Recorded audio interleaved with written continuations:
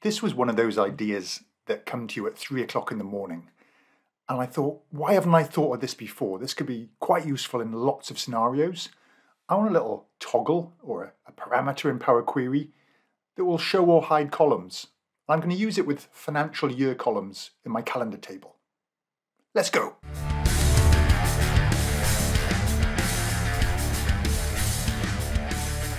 The file I'm going to use in this example, I'll put a link below, and there's also some other content, an Excel version, and also a timetable if you're doing time analysis.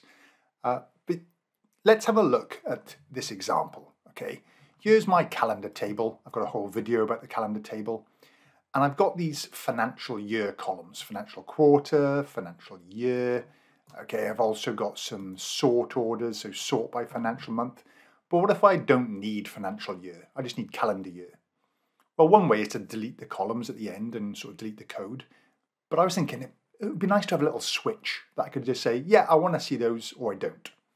Okay, so I'm going to go into Power Query and let me zoom in a little bit. So I've got these various steps at the top, and you can put in, it gives you today's date.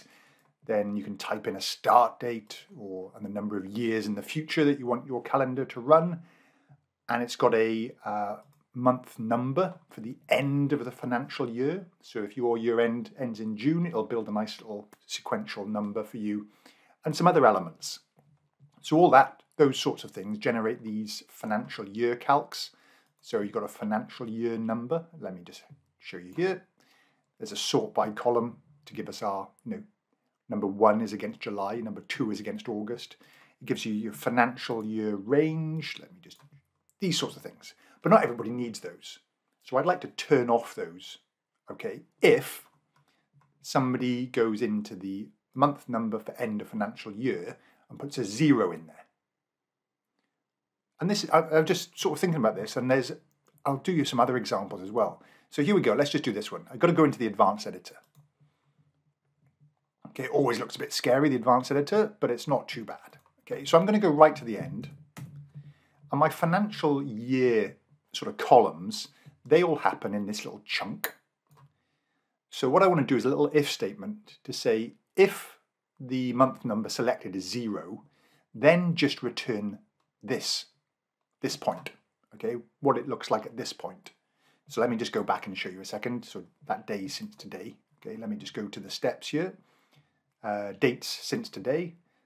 My calendar would look like this, okay? And there's no financial months, financial years or anything like that. All that happens in the following steps. Okay, so let me go back into the advanced editor. Let me go and scroll down the bottom. Okay, so all I'm going to do is put a comma and then add another step called load this. Okay, equals, and put a little if statement. So lowercase if in Power Query. So if, and I scroll back up here to find out what I called it, it was month number for financial year. Let's just copy and paste it.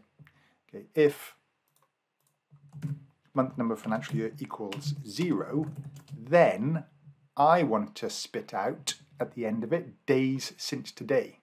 Okay, so if I start typing days since, there we go, it's that one with the backwards, the close off arrow that I use with my little emojis.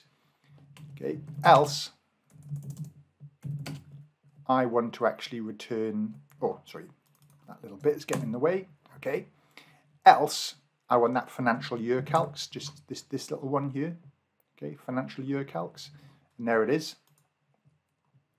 And then at the end, I want to spit out the load this step. Actually, got to be the same letters, case sensitivity and all that. And I click done. So here you can see my financial year, my financial quarter. But if I go back up to the top and change my month end to 0 and press enter for my sort number, then I scroll back down the bottom and click load this, there won't be any financial years. Simple. No need to delete the code. I can just toggle it on and off if it's needed, which is lovely. All right, and then in the advanced editor, I would say, use 0 if fy not required. Okay, done. And that comment will show up when somebody hovers over that step. Okay, so let's go close and apply. And then my financial years have gone. Unfortunately, I'd have to recreate those little subfolders if I reloaded it, but what do you think? Let me know in the comments what sort of scenarios you can think of, if there are any, for using this. I've got a few ideas about hiding columns and actually skipping certain steps in certain scenarios. So potentially a few more videos to come. Okay, if you like this, hit the little like button. Please subscribe. More importantly, let other people know about this channel. If you find it useful, hopefully they will. Thanks a lot for watching. Catch you later.